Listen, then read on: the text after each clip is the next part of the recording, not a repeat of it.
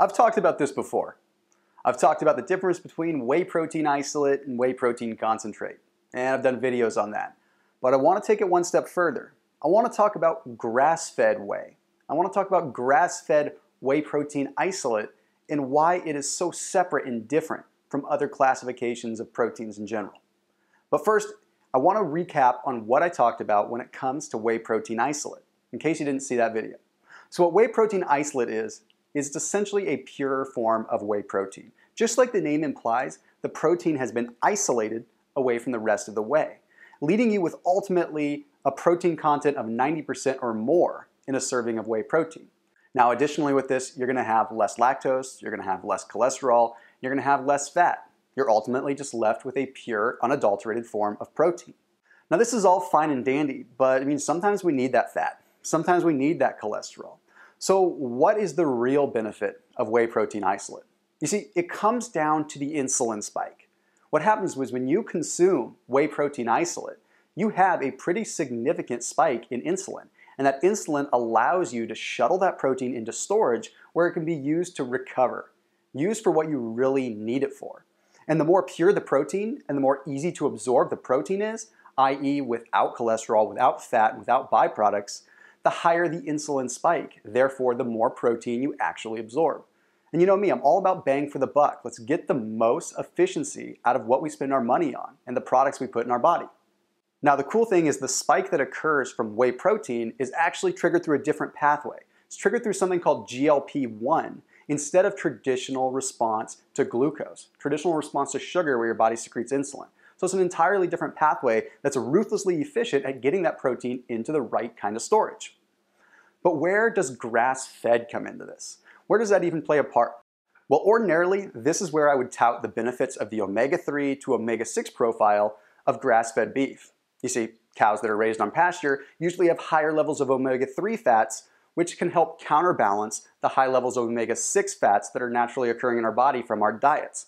See, omega-6 fats, when we consume them, they can trigger what are called interleukin-1, interleukin-6, interleukin-10 antagonists, all stimulated by leukotrienes, which is just a fancy way of saying inflammatory markers that can make it hard for us to absorb our nutrients and can really just make it hard for us to live a healthy, pain-free life. But here's the thing. Unfortunately, when it comes to whey protein isolate, that doesn't really matter because we've already isolated the protein away from the fats. So we're not really getting the omega-3 and omega-6 anyway. So where's the benefit with grass-fed? Well, it comes down to this. And this is, of course, in addition to the fact that pasture-raised beef and pasture-raised cattle are generally more ethically treated, which I stand behind wholeheartedly, but it comes down to the antibiotics and the hormones. You see, a lot of the dairy industry might disagree with me, but when you have cattle that are raised in confined areas, when they're in slaughterhouses or when they're in milk houses or any kind of dairy plants or dairy farms, a lot of times they're so compacted that they have to give them antibiotics to fight off bacteria and disease simply by being in close quarters with each other. Now, when you take pasture-raised beef or pasture-raised cattle, a lot of times that doesn't exist. They don't have to give them as much in the way of antibiotics because there's not as much disease that they have to worry about. But why is this so difficult? Well, it's difficult because that costs a lot of money. You need a lot of land, you need a lot of space. You need a lot more space for each individual cow than you do compared to a typical milk or dairy plant. Now, this does have a trickle effect when it comes into our bodies, and there's a lot of science that's starting to back this up. When we consume a lot of antibiotics, even if it's through the food that we eat, we can start developing an antibiotic resistance. But even more so, it can affect our gut biome.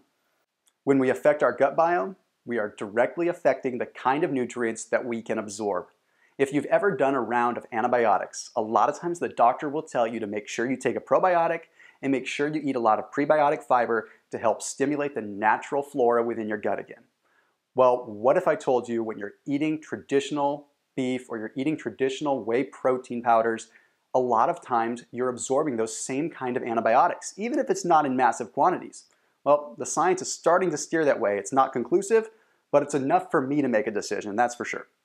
Now, another thing you want to look at is the quality of life with a cow, obviously. You've got the omega-3 balance going to be much better with that cow, which means protein density is going to be better, probably just an overall quality of life and higher quality of milk product in general. But again, that could be somewhat theoretical. The one I really want to focus on is that antibiotic focus. Now, the other thing I want you to pay attention to when you're looking at an overall whey protein supplement or a whey protein isolate is what is it sweetened with? Is it sweetened with stevia? Is it sweetened with sucralose? Is it sweetened with aspartame? We have to look at these things because what good is going through all the effort to pick a high quality product if it's sweetened with something that's going to counteract all the positive benefit? Now, when you look at sucralose, for instance, sucralose has been shown in multiple studies recently to kill off about 50% of your naturally occurring gut bacteria. That takes us right back to that antibiotic discussion. Killing off the bacteria means you're not absorbing as much. So here's my advice to you. Find a product that contains the right kind of high-quality grass-fed whey protein isolate and is sweetened with the right kind of sweetener. Now, I'm not the kind of guy that always endorses products. You don't see me touting sponsorships, you don't see me touting endorsements. But I do like to give shout-outs to companies that I think are going the extra mile because I know how expensive it is to find the right kind of pasture-raised and pasture-finished beef. I know how expensive it is to get a quality product, and I know how expensive it is to go through the right kind of FDA guidelines to get the right kind of designation for non-GMO or organic food products. So that's why I did want to give a shout out to Antler Farms, who has a nice, high-quality New Zealand whey protein isolate. And it's sweetened, believe it or not, with stevia.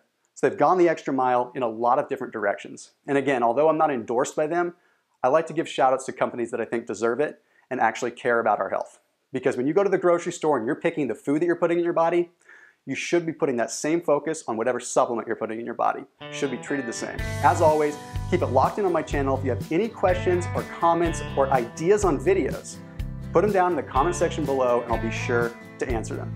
As always, thanks for watching. See you in the next video.